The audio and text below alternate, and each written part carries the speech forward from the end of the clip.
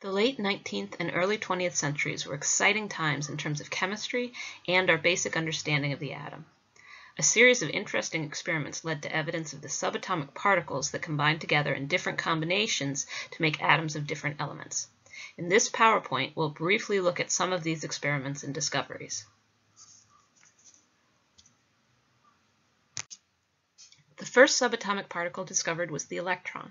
The discovery was made by the English physicist J.J. Thomson in the late 1800s. At the time, there was a lot of interest in a phenomenon known as cathode rays that were produced in cathode ray tubes like the one pictured here. So these tubes are just sealed glass containers that have had most of the gas pumped out of them, so low pressure gas inside. There are also electrodes inside the tube, so these are metal that could be attached to an external voltage source. And when you attached a high voltage to these two electrodes, you would see a beam or a ray that started at the cathode, the negatively charged electrode, and was accelerated towards the anode, the positively charged electrode. And when that ray actually hit the sides of the container, the glass, it would fluoresce. And this is the basis for the development of TV, actually. For the longest time, televisions contained cathode ray tubes, which were used to create the images that we would see on the screen. In the late 1800s, there was a lot of uncertainty about what these cathode rays actually were. Were they light, or were they a beam of particles? So there was a lot of experimentation going on, and J.J. Thomson was actually playing with applying electrical and magnetic fields to the cathode rays. So in the bottom picture, we actually have a diagram of one of his setups where he's applied electrical fields using charged plates and magnets on either side of the tube to produce magnetic fields. And what he discovered was that when cathode rays passed through the electrical and magnetic fields, that their path would actually bend. They would be deflected. So the only way that this could happen was if the cathode rays were actually made up of charged particles. And furthermore, how much their path was bent could be determined by the mass to charge ratio of the particles. So this is just a relative measure of how big the particle is compared to the amount of charge on it. So J.J. Thomson actually measured how much the path was bent through these different fields using a scale that he put on the outside of the glass. And so he measured the angle of deflection relative to where the cathode ray would hit the glass if it was not passing through an electrical or magnetic field. And based upon this angle of deflection, he calculated the mass to charge ratio of the cathode ray particles. And what he found astounded him, because the mass to charge ratio indicated that he was dealing with a negatively charged particle that was a tiny fraction of the mass of the smallest atom, the hydrogen atom.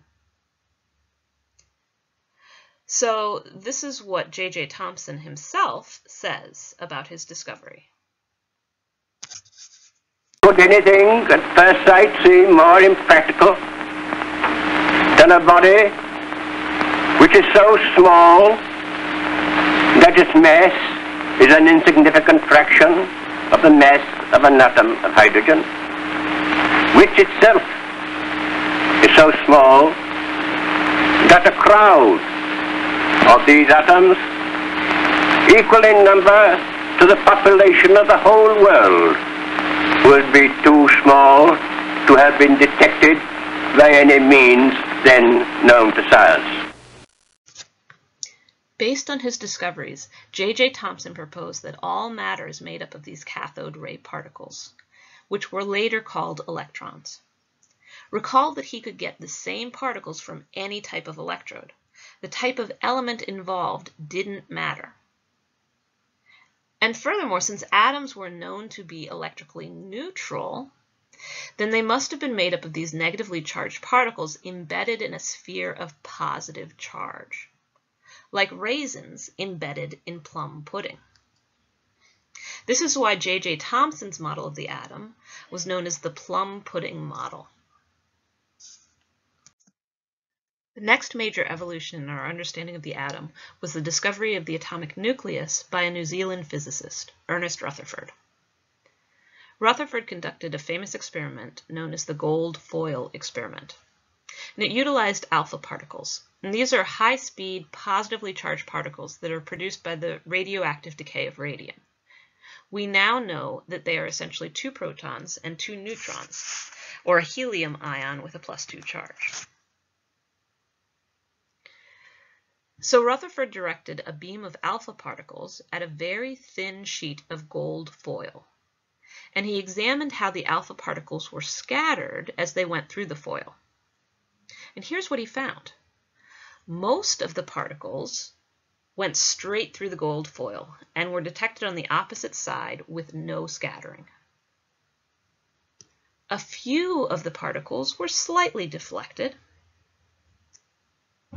and a very few were significantly deflected, so much so that they almost came straight back towards the alpha particle source.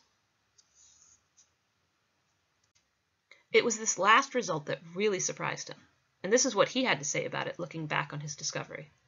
It was almost as incredible as if you fired a 15-inch shell at a piece of tissue paper and it came back and hit you.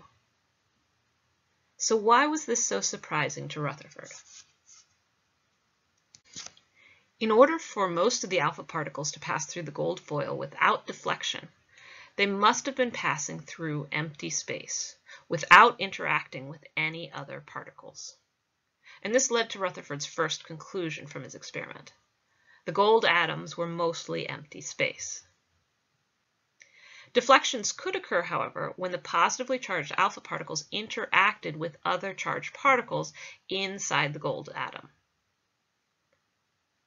But the only way for large deflections to occur, like the alpha particle bouncing backward, would be for the alpha particle to encounter a heavy particle large enough to bounce it backward, and one with a positive charge to it, so that it was repelled.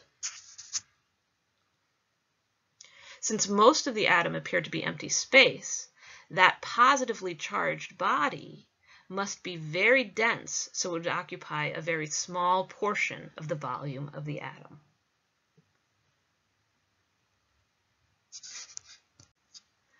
These conclusions led to the nuclear model of the atom. So the atom consists of a small, positively charged core or nucleus where most of the mass is found. We now know that this core consists of 2 different types of subatomic particles, the positively charged proton and another equally massive neutral particle called the neutron.